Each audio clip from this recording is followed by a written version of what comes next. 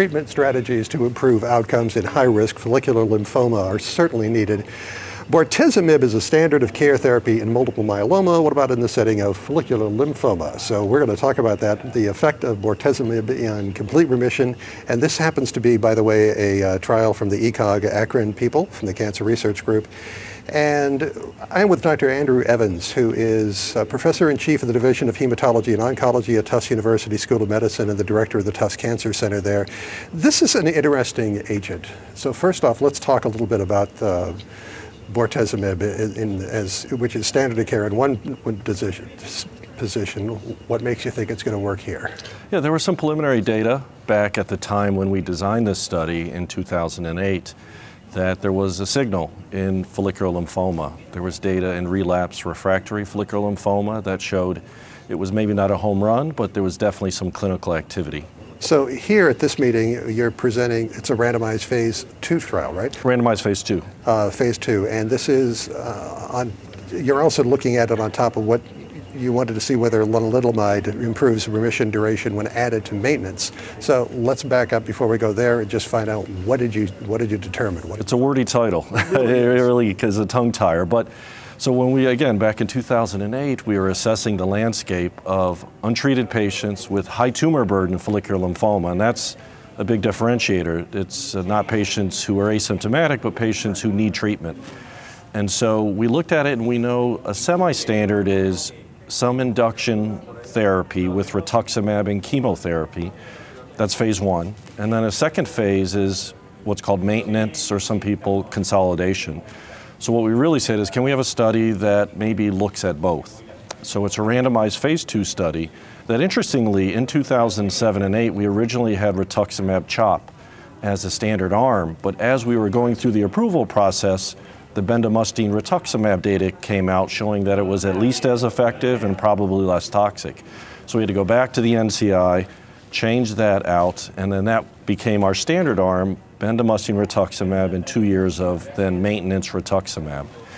So then our first question was, how can we make the induction better? And at least with the collection of agents available at that time in 07, 08, and 09, bortezomib was one that there was data with bendamustine and bortezomib and rituximab in the relapse refractory setting. And given that signal, we said that we think that makes sense.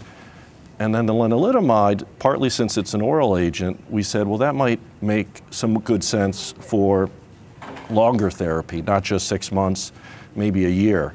But we actually use the word continuation in this trial because it's not really, when we think of maintenance, it's a really low dose therapy, but it's actually 20 milligrams in combination with rituximab is a full dose. So for that arm, for the first year of the 2 years of Rituxan, we're giving lenalidomide. But at ASH, this is the very first look at this randomized phase 2 trial. So we don't have all the data back on the continuation part, so it's just looking at the bortezomib induction part. And what did you find? So yeah, the primary endpoint of that first part was complete remission rate. And we're always looking for what we call surrogates. I mean, I would say the most important endpoint in indolent lymphoma, which we know is treatable but not curable, is can we change the natural history? In other words, can we improve overall survival? So that takes a long time to follow. So is there a way we can find a surrogate? And there's not a perfect one, but there's been some data published that complete remission rate might be a surrogate. So we look to see, can we improve the complete remission rate by adding bortezomib to bendamustine-rituximab? And the short answer is it hit the mark for what it's worth. We set a mark at a 16% improvement in absolute improvement in CR rates. And for all patients, when we looked at that comparison of BR versus BVR, with the V being Velcade or bortezomib, it was 18 percentage points better on CR rate. You didn't even have the lenalidomide in the title, so I'm reading the abstract, I'm going, wow, then you throw that in. What I thought was interesting is here at ASCO, lenalidomide maintenance therapy was shown to improve overall survival for patients with multiple myeloma. Yes. So, which I thought was one of the stories out of this meeting. So it's encouraging that you're looking at this, and you should be kind of optimistic. We are optimistic, I think, and then we also looked at a subgroup called the FLIPI, which is a high-risk FLIPI. And in those patients, it was even a 23 percentage point better. But still, the bottom line is going to be, does that CR rate confer a survival advantage, progression-free overall.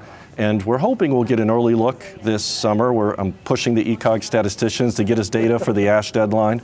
So hopefully we'll have some of that initial data. What we're also really excited about, we were really happy to work with ECOG and the companies to put together a lot of scientific studies. So we collected a lot of the tissue and bone marrow and blood, because what we always talk about is, can we find a biomarker that's predictive for whatever therapy to work? So there's a lot of science. We're talking about doing sequencing and minimal residual disease or cDNA. We're looking at PET scanning, quantitative, qualitative, of course, quality of life. So we're really excited about all the science that's layered into this clinical trial as well. Actually, we didn't even talk about safety issue. That's important. You have to look at that. And I think there were some earlier studies that showed maybe there are some concerns, and not to say it was placebo or no side effects, but it was really well tolerated. You know, one thing though, we were very cautious, I would say, in that we mandated antiviral treatment. That's the use of Velcade and bendamustine-rituximab. So I think that mitigated partly the viral infections. So there was, the one thing we did see, which is not surprising, is an increase in sensory neuropathy, which you can see with Velcade. Although we started the study with IV Velcade or Bortezomib, once we switched to subcutaneous, that rate of grade 3 neuropathy went from 16% down to 2 to 3%. So not zero, and we still have to watch that, but it really was abrogated. And there was no difference in response rate when we went from IV to sub-Q Bortezomib. That was another important point. So we may be talking again at the ASH meeting. I hope so. Good, I like that. We have here from ASCO 2016 a variety of stories that are online and in print. Please check those out for American Medical Communications. I'm Executive Editor Rick McGuire.